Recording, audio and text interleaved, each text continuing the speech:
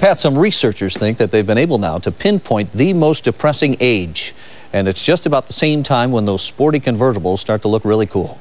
KCal 9's Lena Wynn now is here. She's got details on all of this. Hello, Lena.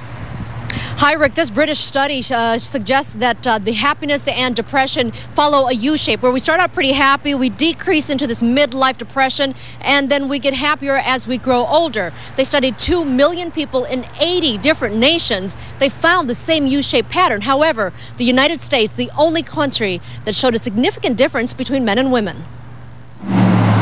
Life may begin at 40, but new research says immediately after that, the darkest years start. A worldwide study pins the age of depression, a real midlife crisis, at 44. The core of most of our depression in midlife has to do with who am I now and what do I really want. Dr. Sheri Meyers says that's when our lives change. All our values begin to shift. If we were parents, suddenly our kids are growing. If we have had goals, suddenly here we are in midlife, whether we've accomplished them and then we go, is that all there is? Or we haven't accomplished them and then we feel like a failure. And scientists say most people will experience the depression, regardless of sex, marital status, wealth, or children.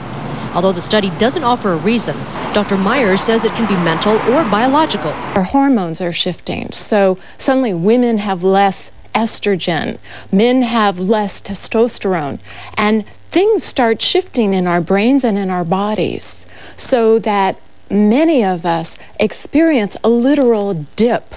Women in the U.S. usually hit that dip around 40, and men closer to 50. But suddenly you're more tired, you're not sleeping well, you're not eating, you don't feel like eating, the things that used to bring you joy don't bring you joy anymore, and you're just feeling overall, ugh.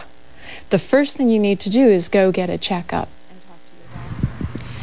And they say that this depression doesn't come on suddenly, and it can take years to pass, but the good news is that when it does pass, then you're on the upswing again, the other side of that U, saying the 70 is the new 20.